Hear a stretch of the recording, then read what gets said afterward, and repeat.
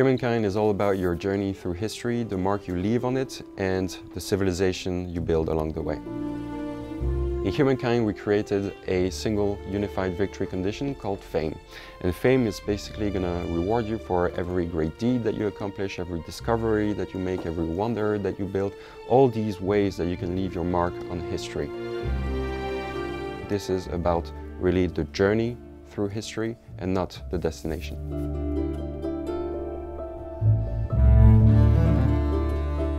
Donc, une autre manière pour les joueurs de récupérer de la renommée, ça va être d'obtenir ce qu'on appelle des Erastars. Ces Erastars, on les a divisés en grandes catégories qui reflètent les différents styles de jeu. On a une Erastar qui va être liée à la croissance de la population, une autre qui va être liée à la guerre et au fait de tuer des unités, une autre à l'accumulation d'argent, et ainsi de suite. Et ces Erastars, en plus de donner la renommée, vont permettre aux joueurs de progresser d'une ère à l'autre. Le jeu est d'ailleurs composé de 6 grandes ères, donc de l'âge de bronze à l'âge moderne, autour de ce modèle d'Erastar. We wanted each of the cultures within Humankind to feel authentic, to really fit within the era where they're present. And that's why when players transition from one era to the next, we give them a choice between 10 cultures for this next era. And they choose one of these cultures to build upon, to combine with all the previous cultures they've chosen throughout the game.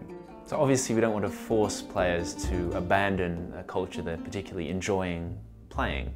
So on top of transitioning from one culture to another, you can also transcend with your current culture. Obviously this means foregoing adding a new bonus, adding a new culture into the mix. But what it does mean is that you'll gain additional fame from sticking with your original culture. Sur la conception des cultures, on a beaucoup travaillé avec des historiens pour être sûr de nos sources et de nos références. Et l'idée, c'était de refléter la réalité, enfin une réalité historique de ces cultures à travers le gameplay. Pour ça, on a défini d'un côté une spécialité qui reflète le mood, l'ambiance de la culture et des contenus qui vont venir illustrer l'unicité de cette culture. Donc on a d'un côté une unité emblématique qui va, en termes de gameplay, remplacer les unités communes en apportant un twist mécanique et amener une richesse tactique puisqu'elle va permettre d'appréhender la bataille avec une habilité que les autres n'auront pas. Et en complément de ça, on va voir ce qu'on appelle des quartiers emblématiques qui eux sont des quartiers que seule cette culture peut construire sur la map, sur la carte. Et ils vont apporter un effet, un pouvoir unique dont le joueur bénéficiera jusqu'à la fin de sa partie. Même s'il change de culture, son quartier emblématique va perdurer et continuer à transmettre son effet.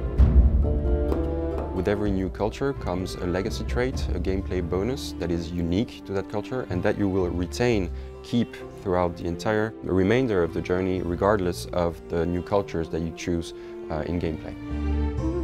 Basically, it's up to you how you want to leave your mark on Humankind.